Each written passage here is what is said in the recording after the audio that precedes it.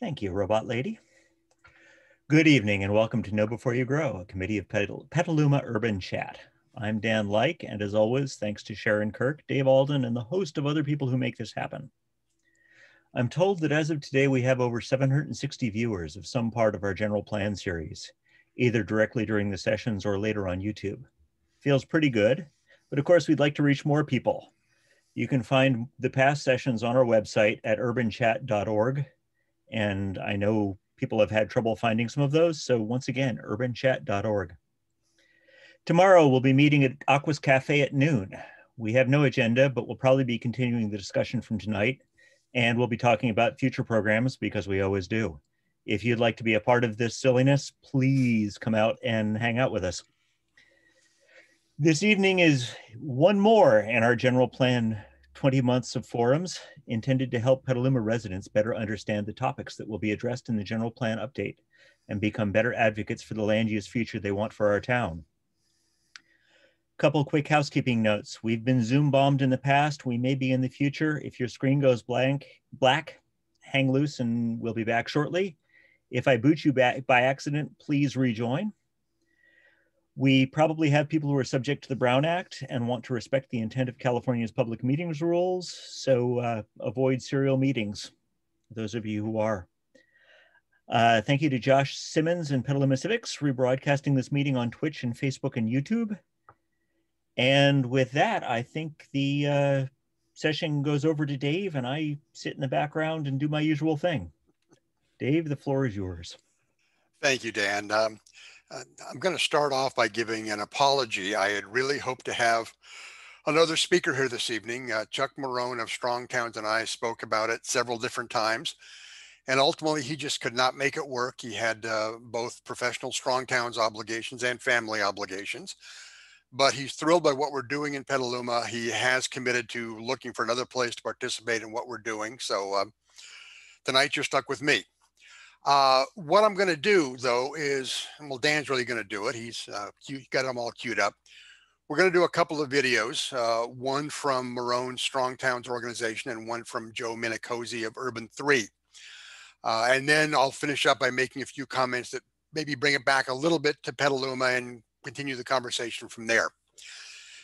Let me talk a little bit about Marone and Minicozy because you will effectively be hearing from them via video.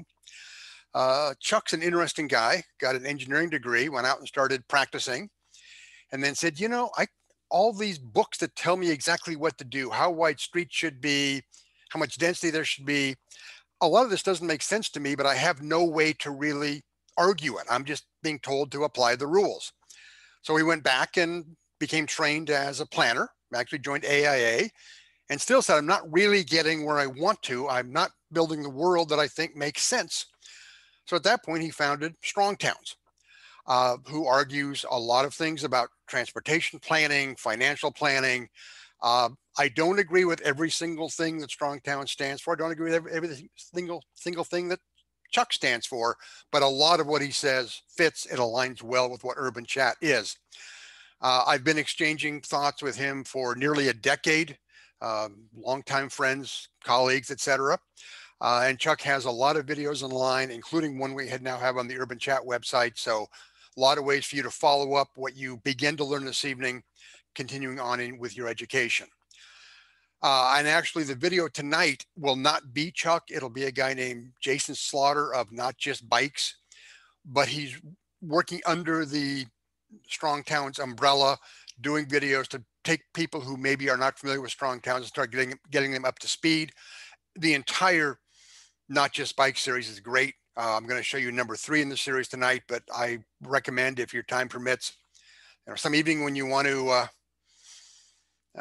watch show after show after show, do it with Not Just Bikes rather than Big Bang Theory. Minicozy, a little bit of a different path, architect with degrees out of both Miami and Harvard.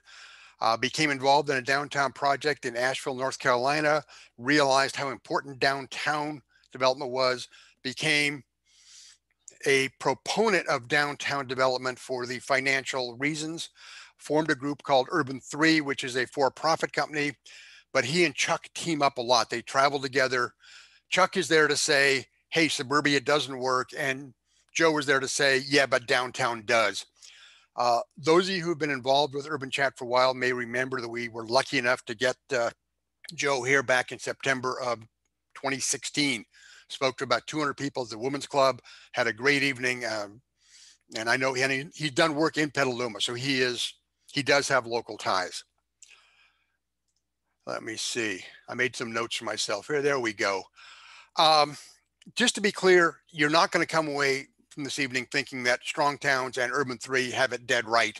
What they're saying is such a complex subject and so non-intuitive to those of us who grew up in this country that it's going to take a while, but we will hopefully get you started on that path, and we will help you move along it. We have resources on our site.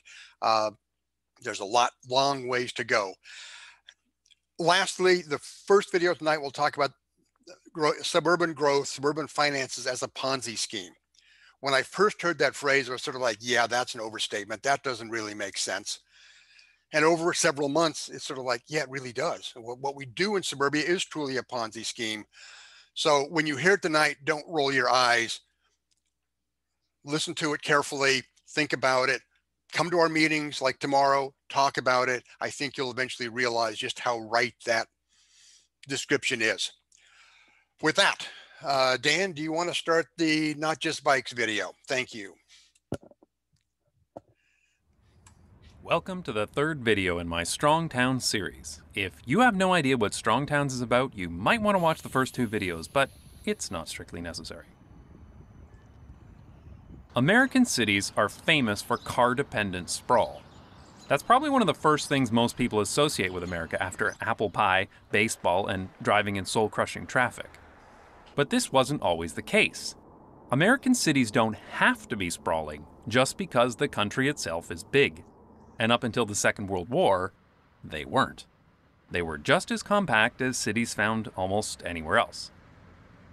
But after the 1940s, America started on a totally different pattern of development and began their great suburban experiment. But herein lies the problem. Because this American pattern of development builds places that do not financially support themselves. And the only reason they're still there is because American cities are a Ponzi scheme. If you don't know what a Ponzi scheme is, there are many videos on YouTube, but the very quick explanation is as follows. A scammer offers an imaginary investment opportunity, offering a huge return on investment. Investor A comes along and invests. Now, the scammer doesn't actually have the money to pay Investor A if he wants his money out, so he takes on another Investor B. He uses the money from Investor B to pay Investor A, pocketing a little for himself, of course. But how does he pay Investor B? Easy. He just brings on investors C, D, E, and so on. This works out great for our scammer, but the moment that growth stops, he has a very big problem. In the end, all Ponzi schemes fail. It's just a matter of when. One of the key insights of Strong Towns is that the way that US and Canadian cities have been built since World War II follows exactly this model. American-style suburbia is dependent on growth to stay financially solvent. The moment these cities stop growing, because of a financial crisis, a radical change in the job market, or any one of a number of other factors, everything starts to fall apart. Strong Towns calls this the growth Ponzi scheme. Now, unlike financial fraud, the generation who started this process didn't do it intentionally. After World War II, America was a prosperous country, and with low-cost automobiles available, it seemed possible that every American could own their own house, on their own piece of land, and the American dream was born. This became so central to American psychology that the idea that suburban development provides prosperity is taken as fact by almost everyone in the country, and the same goes for Canada too. Part of the problem is how suburban growth is financed. When the suburbs began, huge amounts of money from federal and state governments were given to cities to build out their suburbs. This still goes on today. For example, when a city wants to build a new road or freeway, usually less than a quarter of the funding comes from the city itself. The overwhelming majority comes from the Department of Transportation and other higher levels of government. So cities don't have to pay very much to build new infrastructure, but they do get a big influx of tax revenue from the new developments that spring up. This brings us to the first problem. It encourages cities to build lots of new developments, even if they don't make any financial sense. Of course, all this new cheap infrastructure comes with a very important catch. The city may get it built for cheap, but the city is ultimately responsible for paying to maintain that infrastructure forever. On the surface, this is fine. Governments want to invest in their cities because they are the engines of economic growth. And for the city, this should be fine too. They collect taxes from the new developments that spring up around that infrastructure, and those taxes go towards future maintenance. The big problem begins if there isn't enough tax revenue collected to cover the replacement cost of the infrastructure. And that is exactly what has happened with car-dependent suburbia, because car-centric sprawl is horrendously expensive. To explain this problem further, I'll use the example of a quote, ideal development that is often used as an example by strong towns. Imagine a new suburban housing development on the edge of town. In this case, the developer completely pays for the street and turns it over to the city for maintenance. The residents move in and start paying tax revenue. This couldn't get any better for the suburban municipality. Free development, free road, bunch of new tax revenue. This is awesome. Now, the municipality in this case would put a little bit of money aside for the maintenance of that road. So what would this look like in an American suburb? Well, at first, streets don't need a lot of maintenance. They may require some minor repairs such as filling cracks, but in general, new streets are pretty cheap. So the suburban city's cash flow looks something like this. Everything looks pretty great until the end of the street's life cycle, because eventually all streets and roads need resurfacing. So suddenly, the graph goes like this. If the city were just this one street, it would already be bankrupt. But cities aren't just one street. They're made up of hundreds of streets and individual developments. So assuming a new development every other year, a real growing city's cash flow would look something like this, with new developments covering the cost of past developments. As you can see, growth covers the problem, and the city is financially solvent again. Yay, this is great, let's build more! Lots of asphalt and free parking for everyone! But when you get a couple of generations into the suburban experiment, the maintenance obligations of the past start to catch up with you.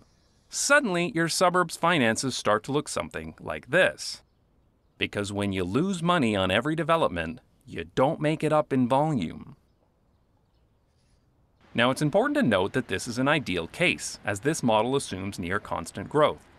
In reality, cities have phases of growth and phases of decline, and this situation is made even worse because these growing infrastructure liabilities tend to show up just as a period of growth is over. Many Americans like to brush this off by claiming that cities do actually collect enough tax revenue, but it's all lost to corruption or inefficiencies or unions or whatever. But the reality is that most American suburbs collect only a fraction of the tax revenue required to actually finance their sprawling infrastructure. Strong Towns has several case studies about this, such as this example of a suburban road that needed resurfacing. In order for the residents to cover just the cost of their own road, the city would need an immediate 46% increase in property tax. And there are so many other costs to a city beyond just roads, such as sewer and water systems, sidewalks, treatment systems, pumps, water towers, stormwater ponds, as well as all the operational costs of running a city, such as police or fire departments. You can't just brush this off by waving your hands in the air and saying, Efficiencies. Worst case scenario, you have no problem with parking taxes? No, efficiency. I'll link to this and other cases by Strong Towns in the description. And Canada is not much better. An analysis done by the Halifax Regional Municipality found that the cost to maintain and service an urban home are well less than half that of a suburban home. But in most North American cities, the suburban home pays less property tax. This leads to an effective subsidy for car-dependent suburbia. Now, don't get me wrong, our cities need affordable housing. But the solution is not to subsidize the least efficient, least sustainable developments in the city. But that topic deserves a lot more explanation, so I'll talk about that in more detail in a future video. So it's clear that car-dependent suburbs are not financially sustainable. The amount of tax revenue collected by the suburb does not cover the replacement cost of its infrastructure. And so suburban cities become addicted to growth. any kind of growth, even second-rate taco joints, just to bring in enough tax revenue to cover their maintenance obligations. But we've had several generations of this suburban garbage, several life cycles of road, water, and sewer replacements. But somehow, suburbia is still there. So you might be asking yourself, how are car-dependent suburbs still around? Why is this still a thing, and what has kept it afloat all these years? Well, the answer is debt. Lots and lots and lots of debt. But I'll explore that in the next episode of this series on Strong Towns. I'd like to thank my supporters on Patreon who pay me to copy Strong Towns homework. If you'd like to donate to Strong Towns, visit strongtowns.org/membership. And we will let you watch the rest of that on your own and flip over to this video. I'm Joe Minicozy, and I'm the director of Urban 3 based in Asheville, North Carolina. We help cities look at land use, urban design, and economics so they can see how they're doing financially and what they can be doing better. What we consistently find is that municipalities and their counties perform better when they invest their dollars in walkable mixed-use development patterns instead of other forms of development like sprawl. Think of a company that consumes raw materials, adds some labor and know-how, and creates a product. This company will need to know the cost of their materials, their labor, revenue, and the ultimate market value of the product in order to see whether they will be successful or not. Cities are actually quite similar. Their raw material is a finite resource, the land within their borders, and their product is their tax base, which is what they need to survive and prosper. We have looked at cities all over the country, and when you do the math, it's easy to see that dense downtown development returns a greater investment to the community than putting tax dollars towards sprawl. Let's look at some examples. My house sits on 1/10 of an acre lot. Our municipal property taxes are about $1,100 a year, or about $11,000 an acre. This big box retailer sits on a 34-acre lot.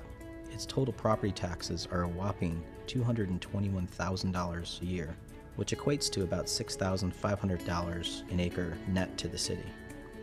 Taking the city's portion of property taxes and adding the estimated retail taxes, it equals $54,000 in total tax production per acre. That seems like a lot until we compare it to a building downtown. This boarded up department store was converted into a mixed-use building site that includes retail, office, and residential space. So where does this mixed-use building come in? The city nets a considerable $330,000 in property taxes per acre. Add to it the estimated $83,000 in retail taxes per acre, which brings the total to the city to $413,000 per acre. That's more than 7.5 times the productivity of the big box site. Even looking at jobs, the big box store produces about 6 jobs per acre, while our mixed-use building comes in at 74 jobs per acre. And let's not forget the downtown building also contains 90 residential units per acre.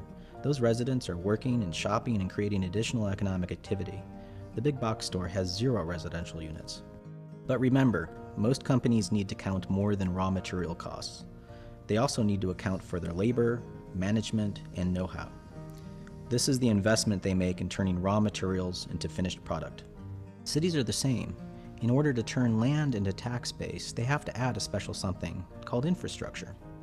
At a minimum, cities add value to their land by providing streets, utility service, police protection, and fire protection. The more spread out a city becomes, the more expensive it is to deliver those services, especially when that acre of land pays less per acre. Unfortunately, when cities consider new developments, too often they focus on taxes that they hope will flow to the city coffers without adequately considering the land base they will use up or the costs they will incur. In city after city, big and small, when we do the math, it's clear that dense downtown development is much more productive than anything else in the community. Downtown development is the golden goose of urban economics, and it's the best bet for cities that want to prosper in the long run.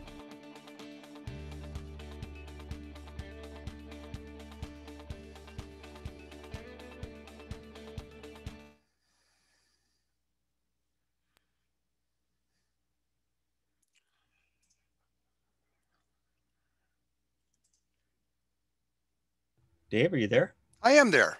I'm All right. trying to get it to show. There we go. Uh-huh. Aha. Let me see. Do this.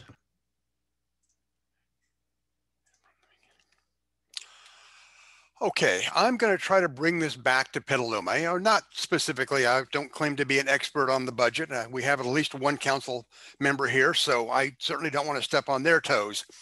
But I want to bring it back to the extent I can locally.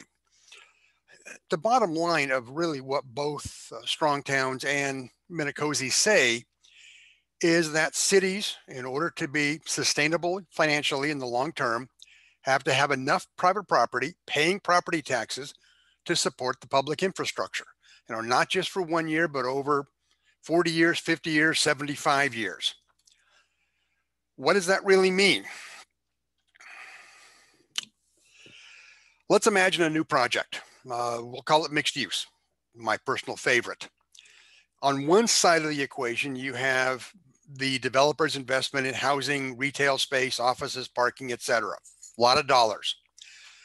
On the other side, he does public improvements, typically required through the approval process. Streets, water, and more. Could be a lot of different things, a park, maybe even a small library. And what he does on the left, he or she does on the left, has to be sufficient, has to generate sufficient taxes to pay for what's on the right. Or looking at it from the perspective of City Hall, private land and buildings paying property taxes have to generate enough dollars to cover the costs of the infrastructure and whatever else you're trying to maintain with property taxes. Now, from that basis, I had a really interesting conversation once in an Irish pub in Tulsa, Oklahoma. I know that sounds like the first line of a country western song. It's really not. It was a couple of young planners and public works folks out of a town called Fate, Texas. And they had come up with the idea that you can define a ratio of private investment to public infrastructure maintenance needs. And if your project exceeds that ratio, then the project is financially sustainable. And they should only approve projects that meet that standard. How does that apply to Petaluma?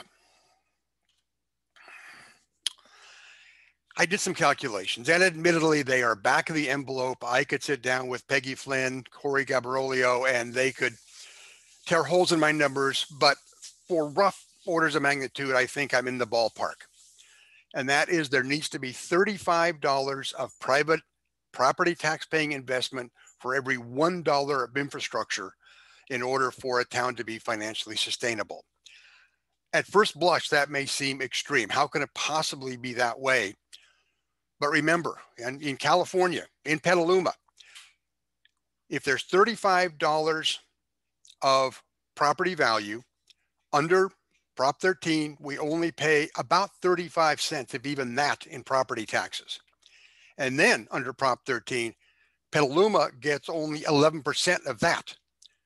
So if there's 35, so in a typical year, that $35 of property would pay 35 cents in property taxes, and Petaluma gets about 4 cents. Out of that 4 cents, they need to pay for public safety, parks, all the other things City Hall does, planning, etc. If you can spend more than a penny of that 4 cents on infrastructure maintenance, you're doing well. So you're getting 1 penny a year to maintain $1 of public infrastructure. That barely gets you there. So I'm comfortable the $35 number is right and maybe even a little optimistic. So I know those numbers go by quickly. If you want to question me later, I'll be here. So what the different kinds of development look like in terms of how many dollars or how much private investment, private property tax paying dollars can be supported for $1 of infrastructure. This is a home that, by my calculation, is about a 12-to-1 ratio. You're only getting $12 of property tax assessment for every $1 of infrastructure. Horribly financially unsustainable. And I should stop for a moment and talk a little bit about where this house is. I made a point in this presentation not to show anything from Petaluma. I didn't want anybody going, hold on, that's my house. Why are you making fun of me? So almost all of my photos are from Buffalo, New York. I know I love downtown Buffalo in May and June. Don't want to be there in January, but they were the pictures I had. This picture, though, is actually the home from which I went to high school.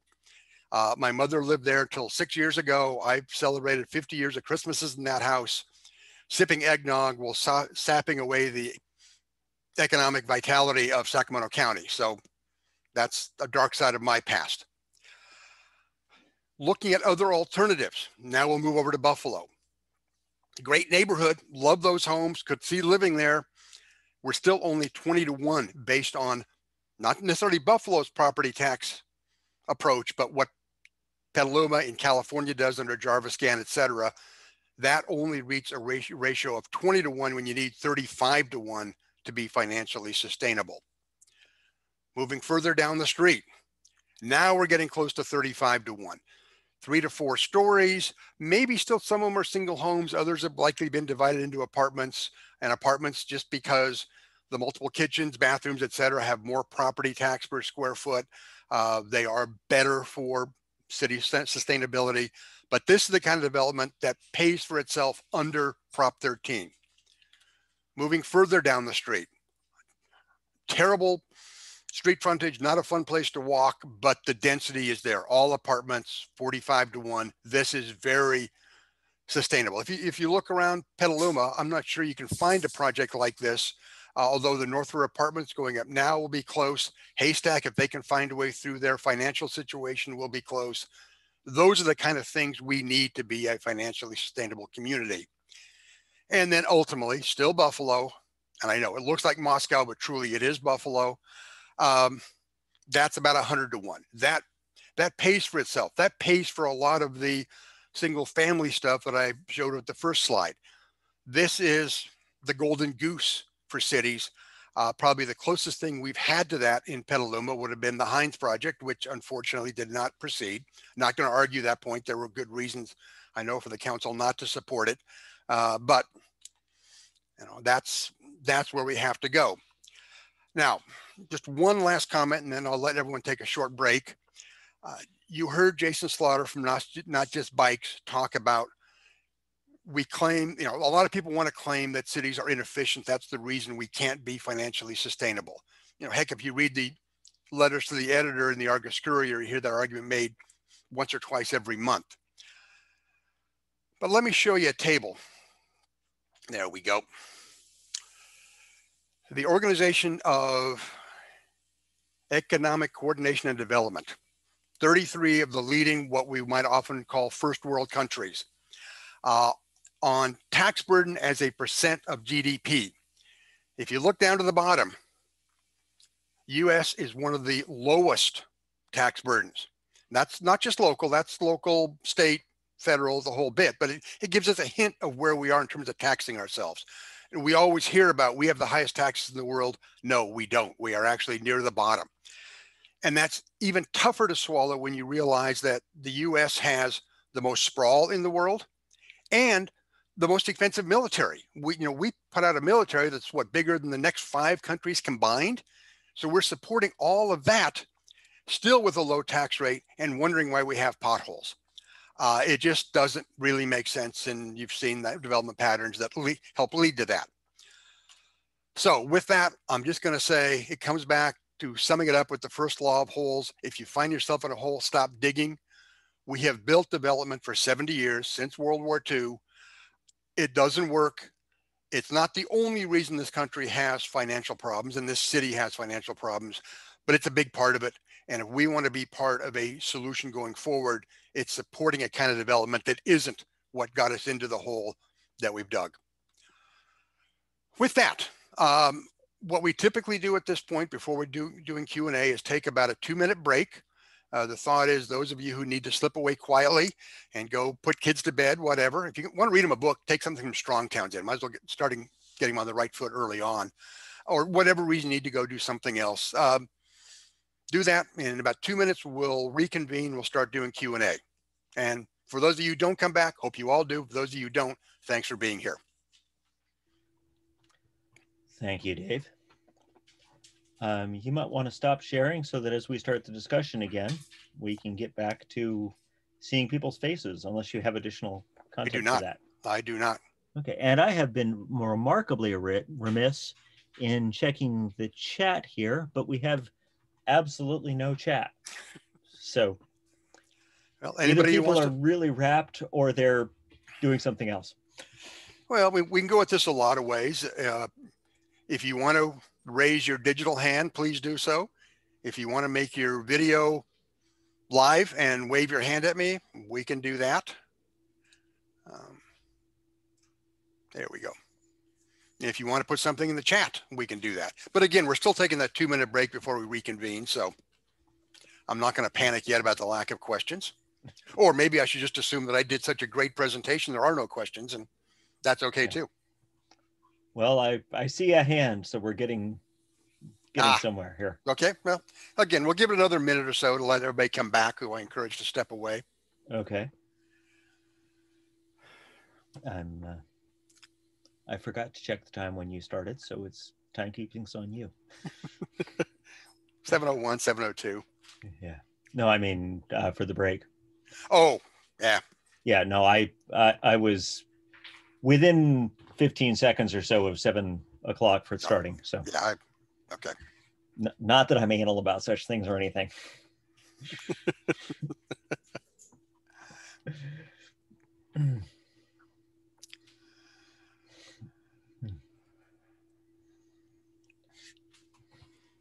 Whoop. Okay, let's call that 2 minutes. I think it's pretty close. And Taryn's question, I see her hand raised, and perhaps she's in chat also. In chat says, it's just to recap my request, my QST, that is. Taryn, you want to pipe up and tell us what you mean? Yeah. Yeah, I'm so sorry, you guys. This is great, and I'm wrapping my head around it, but I missed the first 5 minutes, and that's on really terrible. I apologize. But is this every town, or is it a town above or below a certain population level? And just so I can frame it, and then how the heck did we ever build if our infrastructure if we didn't have enough money? Thank you. Sorry to be late. I would say smaller towns. I mean, this is going to be a really rough guess, but when you get to cities below 200,000, you start seeing this problem that strong towns has identified. Just because a bigger city, a denser city, San Francisco, because they didn't have that much land, had to build 3- and 4-story buildings that were financially sustainable.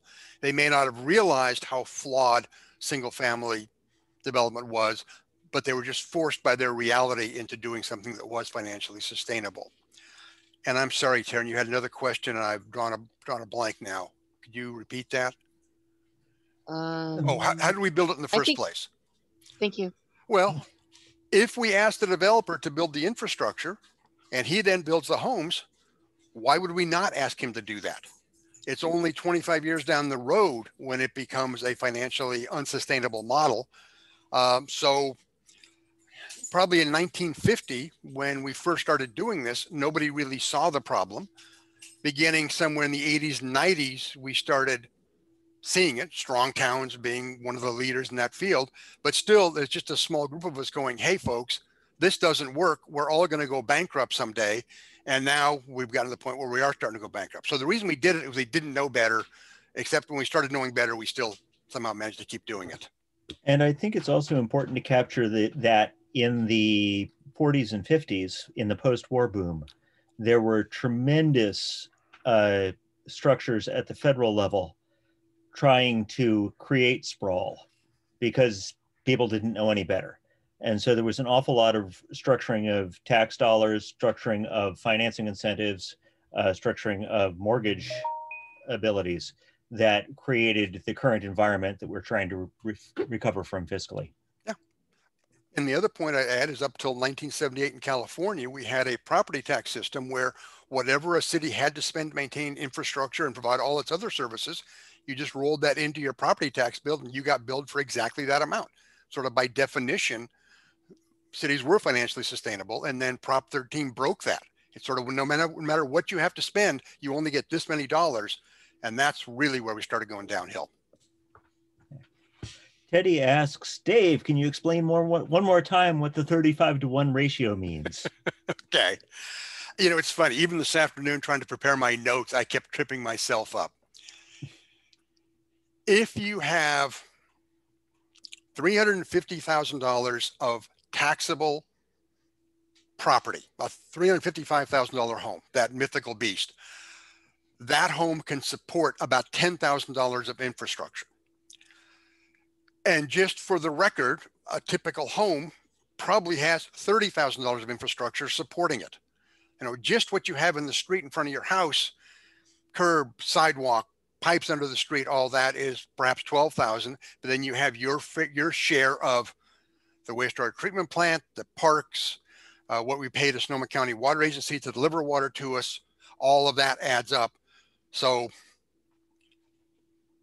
unless you have enough property value to justify $30,000 of infrastructure, which would be over $1 million home, it is financially unsustainable.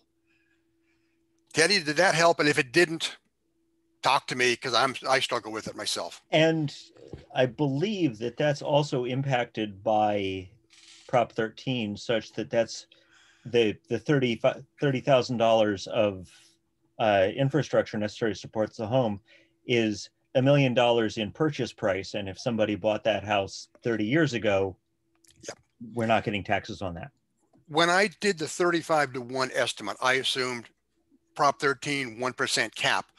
Just a day or two ago, I saw someplace that the average property tax bill is about 0.7%. So it's down by 30% because of the annual limitation in how much your property tax bill can go up. So, you know, I could probably argue that 35-to-1 should actually be something closer to 45-to-1. Bill Wolpert types in the chat, if the long-term financial unsustainability of certain land use patterns is now understood, why do cities permit them? Bill, thank you for asking. I know you and I have had this conversation many times. And the answer is it's not understood. Probably for 90% of the folks out there, they still would be surprised by this conversation this evening. Thanks to those of you who are here tonight, you know, taking the step in the right direction. And even if they did understand it, it's sort of like, okay, what we're doing is a bad idea, but there's so much of the bad idea already built up and I'm dealing with that. If I do it again, all I'm doing is taking money out of the pocket of my grandkids. And as much as personally, I don't think we should be taking money out of the pocket of our grandkids, a lot of folks are still willing to do that to get the next subdivision today. And then the other thing is, in some ways, this whole conversation has become moot, because as much as I believe in this argument that we should be financially sustainable, I believe that the even more important imperative on our cities today is climate action. And a development pattern that is appropriate climate action is almost the identical same development pattern as is financially sustainable. So if we do the right thing from a climate perspective, and hopefully we will do so, then we start addressing the financial thing just as an added bonus, which is seriously cool. My understanding too is that even though impact fees are supposed to be simply support the development which is being built, there are ways to stretch the definition of what that is, such that when a developer comes in and offers all sorts of impact fees, that's the revenue stream that the city sees. And that creates a further dig into this Ponzi scheme, because it's an opportunity for quick, easy cash that makes things solvent right now and damn the down the road problem. I think it was Chuck Marone who described impact fees as the crack cocaine of land development, and I don't disagree with that. It really bothers me because you're right. Taking impact fees now, spending them now on something, even if it's desirable, and thereby accepting a project that's going to leave a huge negative cash flow 30 years in the future is just, to me, morally repugnant. In fact, I would even say that, and state law does permit this, you can have lower impact fees on certain kinds of property. TOD is really where they focus, but TOD tends to be financially sustainable because it's multi-story apartments, et cetera. Having lower impact fees on projects that are financially sustainable into the indefinite future is something I strongly support. I've argued for it for decades. And I have a private clarification message informing me that developers don't offer impact fees. And yes, my terminology or my wording was probably wrong, and thank you for the correction. You are correct, yeah. Agreed. Yes. Taryn asks, how do sales tax fees, bonds, and added property tax bills fit in? I'm sorry, say that again, Dan. How do sales tax, fees and bonds, and added property tax bills fit in? Well, I mean, I assume by added property tax bills, we're talking about parcel taxes, I'd guess. Parcel taxes, well, parcel assessments. I mean, they help. You know, it tends to be, you know, those tend to be in the dime per dollar range compared to regular property taxes. So it's a good thing. I'm glad they happen. But I think a more fundamental revisiting of what our property taxes are would be even more appropriate. And then sales tax, yeah, I think that's a really good point.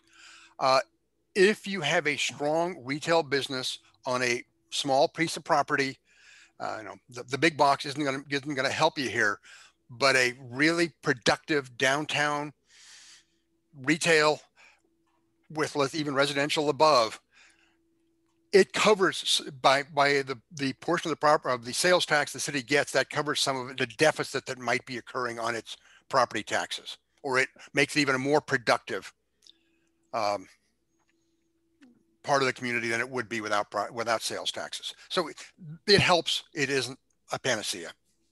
Thanks. I was thinking about like Measure U and the money that we get from that. Thanks.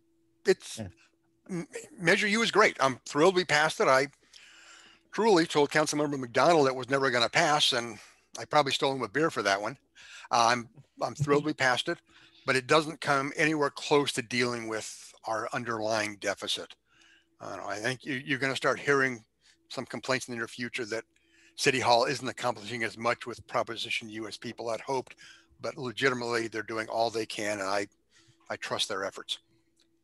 Ben Peters goes near and dear to my heart by asking, what about higher gas taxes or mileage space to cover road costs? It seems road replacement is the biggest infrastructure cost. Yeah. And so mind if I drop in there for a moment? Go for it, Dan, please. One of the challenges, I am a huge fan of vehicle mileage taxes, because vehicle mileage taxes not only let you recover for the actual use of the road, if you're willing to base them on time, you can also charge for congestion, so that you can actually make an economic case for when you need to add an extra lane to, say, 101, rather than simply adding a lane and inducing additional traffic on there, because the only real cost people pay for traffic is the time they spend in their cars. The mileage, the cost we pay per mile in terms of gas taxes and other registration fees doesn't nearly cover it isn't enough of an impact to impact automobile use. But the other problem that we also need to deal with is that currently a bunch of economists think that the external costs of an automobile right now are running about 30 cents per mile. And a lot of that isn't necessarily just the cost of infrastructure. That's also in health costs. That's in microplastics that we're introducing into the environment. That's in pollution, which results in lower lifespans, lower quality of life near the freeway. So one of the things, to have a gas tax that actually is meaningful and starts to cover those things, means that it needs to be about 10 times what it is right now. And to have a vehicle mileage tax, which would be fantastic from my point of view, we also need to make that dependent on what kind of vehicle it is. And we need to have the political will to say, no, if you've got a big, high-nosed vehicle which kills pedestrians, we need to tax that appropriately. So there's a lot of political will that needs to be addressed there. Yeah. I would just add one thing to that, Dan. What you said, I agree with completely. And I don't think we need a VMT in lieu of a gas tax. We need both. We need a VMT that addresses the impacts of mileage in general, of driving through a downtown at rush hour, and whatever else, tire wear, etc. And then we need a gas tax to address the external costs of burning gasoline. Right now we think if we tax gas enough to pay for the roads, we've done something good. And that's nonsense. Gas has such huge geopolitical expenses, has environmental expenses. And right now, we're putting that into the general fund to the extent we put it anywhere. Years ago, I came across a study, very academic, that said even then gas should be priced anywhere from $12 to $15 a gallon, and that's to cover all those costs. And that was a decade ago. We probably need a VMT today that is coming up on 30 cents a mile, and then we charge for gas another $20 per gallon for gas. I mean, that would just destroy our economy tomorrow. But we need to start working that direction. It's the only way we're going to dig out of some of these holes. So Teddy Herzog asks, can we say that roughly one-story structures lose money for the city, and mixed-use four-story buildings probably pay for themselves downtown? Density pays for itself long-term, and low-density sprawl does not, correct? Yep, absolutely. Okay. Nancy Frank says, this is the first community I've lived in that does not have a transfer tax on sale of properties. I gather that it was considered in the past and not adopted. Does anyone know the history on that? It's a great revenue stream. I'm not sure I'm the expert here, but I don't hear anybody else opening up. So it was considered in the run up to Prop U, and it could come back again. I know the mayor has probably been the leading proponent of it. It's a good tax, a good reasonable tax. It doesn't add all that much to the bottom line. I would support it, but it's not going to be a panacea. And Nancy and I know you and I have talked before. In fact, I probably owe you an email on this, and you say other communities have transfer taxes and look to be in better financial shape. One thing to understand about Petaluma is because of the way Prop 13 was written, we get a much smaller share of our property tax dollars than other cities do. So sometimes when we look at other cities and say they look to be doing better than Petaluma, we have to maybe look at what they get from Prop 13 compared to what we get. It may not be the transfer tax that's the difference. It may be the way Prop 13 was applied to that other city compared to us. So I'm just speculating at this point, but there is some reality there. Steve Bertlebaugh observes that we also give oil companies tax breaks to induce them to search for oil. We can also make arguments that a good portion of the military budget is subsidy of oil prices and all sorts of other, yes, there's lots of economic stuff there. I want to kind of stay local. But I love Steve's point. And Steve, thanks for being here. Always good to see people from Santa Rosa joining in. Mary Dooley says the current impact fees are a barrier to small scale mixed use buildings, which would restore our downtown core's vitality.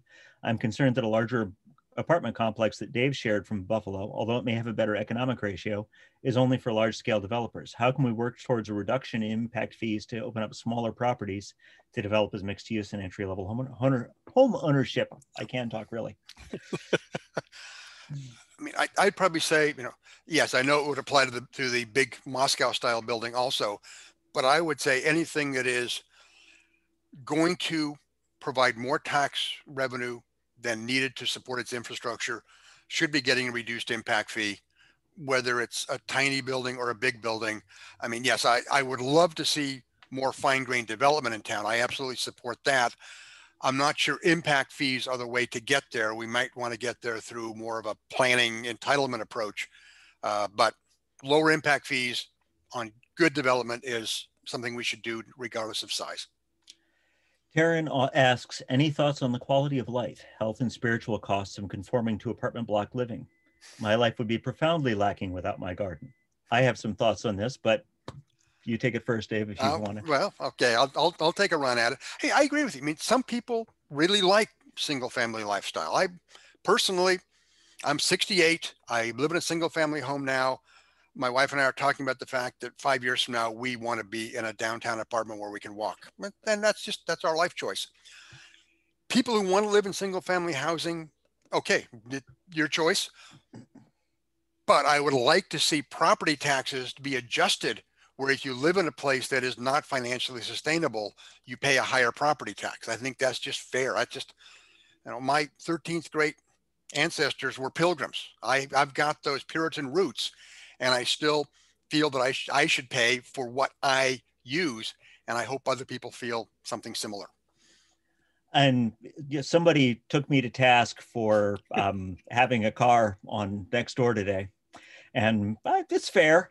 And I too think that there are ways to build communal structures that support people's need to get their hands dirty. There are community gardens. There are ways to say, put that dense property up and make parkland around it, make ways for us to impact less land and still have the use of that land. And I echo Dave's comments about, let's also, people like me who have certain lifestyle choices, let's make sure that we're paying for that and we're making the trade-off consciously rather than simply living off the subsidies. Well, this isn't necessarily maybe the way Terrence's talking about getting your hands dirty, but I've been working with the intended developer of the 890 co-op project on the North Boulevard. We've now submitted application to the city. We'll be talking with Heather and the project planner next week. It has an effective density of about 20 units per acre. It may not be quite financially sustainable, but it's really close to it. And yet it still includes a fairly elaborate wood shop on site that all the residents get to use. Now, yes, sawdust is different than getting mud on your hands, but still for people who enjoy doing something physically, the developer has included that in the project, and that's great. I'm thrilled by that. Let's see. We have a couple of private messages to me. And I will assume that the author of them wishes to remain somewhat anonymous. Okay. And these are probably not questions that you and I can answer, Dave. They're probably questions for the floor. But they are, why is the Washington Commons stalled? And why are the Liberty and Washington buildings stalled? And why are the Ellis apartments stalled? Well, actually, the architect on one of those projects is part of the room here. I don't know if she wants to speak. And then the other comment is that we clearly, in the state, need to get ourselves out from under the yoke of Prop 13. And boy, I don't know how that's going to happen.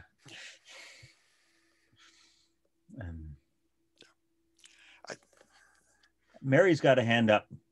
Mary, was that hand intentional? I think that I heard Liberty Street when You did. I think that's what I heard. So Matt Architectures are the architects for that property on Liberty across the street from Saks. And essentially the project, it's 10, I guess we'd call them, not really townhouses, but there's 10 dwellings and a small commercial space. There's accessible dwellings as well as multi-story dwellings. And it's completely permitted, but the cost to build it is really stalling the project. And so the property owners decided to put it on the market. And this is one of those projects where the impact fees are part of it. Some of the infrastructure fees are part of it. And of course, people might know that lumber is out, just through the roof in terms of costs. So it's a challenge when you're a smaller developer wanting to do a small project. So we need a project like this. It's a great project, but it's difficult when you're not a big, like a larger corporation like Spanos. I don't know if that answers that one. I've talked occasionally to the architect for the Ellis project and also the Washington Commons project, and his story is very similar. And actually, I've been in communication even earlier this week with the developer of the Haystack project.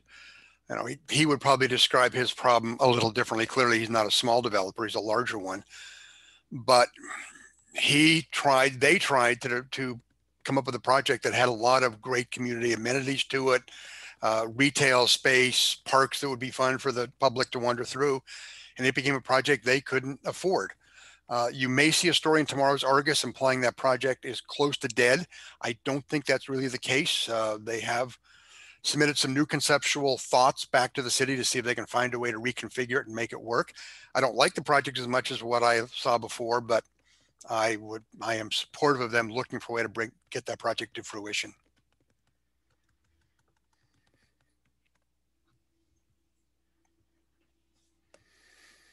There's some additional conversation about, I don't think anything that's tying specifically into a question in the chat. We might have hit that lull in the conversation in just under an hour. Okay. Yeah, so I would reiterate once again, we're meeting tomorrow for lunch at Aqua's Cafe. I don't know how we're thinking about whether we're going to go back to in-person. I don't know when we feel comfortable with that. So I think we'll continue on Zoom for a while. Oh, we think, we're not totally sure, check this space, but we think we're going to have a meeting next Thursday. Talking about transportation, I believe. Yep, correct. So put next Thursday tentatively on your calendar, but if you don't see us here, don't stress too badly. No, is that Thursday or I thought we were on? Oh, Wednesday. Sorry, Wednesday. Thursday is my square dance group. My bad. Thank you, Sharon. Yeah, you know, I would make one comment about our thoughts about this. Is going back to the subject. I'm not quite sure how to articulate this, but we've gotten so far away from paying for what's common for all of us. And I think even the notion that some people should pay more for a certain lifestyle is maybe part of the problem, because we separate ourselves too much. And I'm not quite sure where to go with that, but I feel like we should be paying higher taxes to sustain our cities, but we could also distribute that fairly, and that would be a acknowledgement of what's common to us all, or for us all.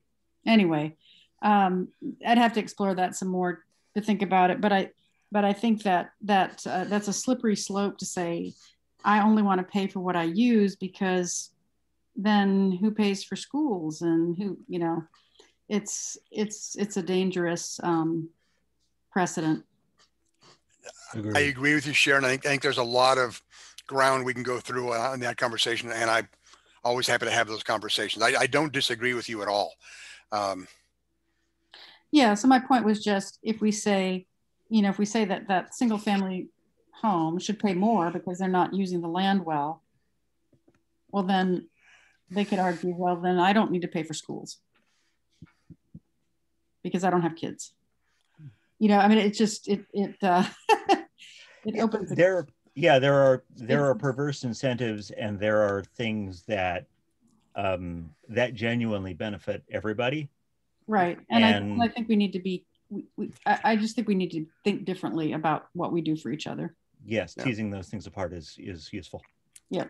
Well, and I'm comfortable saying that I think we all benefit from having good schools. We're creating a next generation of educated youth that make a difference. I don't see that same kind of benefit in somebody choosing to chew up an acre of land for a home. But again, but I've spoken a lot of gray hairs. Yeah, exactly. I've spoken with people who don't have kids, will never have kids, and don't want to pay for schools. And even though there is a benefit, I mean, you know, who's going to be taking care of you when you're old? It's going to be either someone who's well educated or someone who's a dunderhead. So, you know, I agree completely. I don't have kids. Will never have kids. I've never voted against a school tax. So we're out here also. Well, I get that. I just think I just think that we should talk about what's the vision for our common city. Yeah. Cool. Well, with that, shall we say good night until next week, or tomorrow if you all want to join us then? Sounds good. Thank you so much, Dave. Hey, thanks for everything you and Dan do, and really for all of you for being here tonight. Thank you. Great. You make it worthwhile. Have a good evening, all. Good night.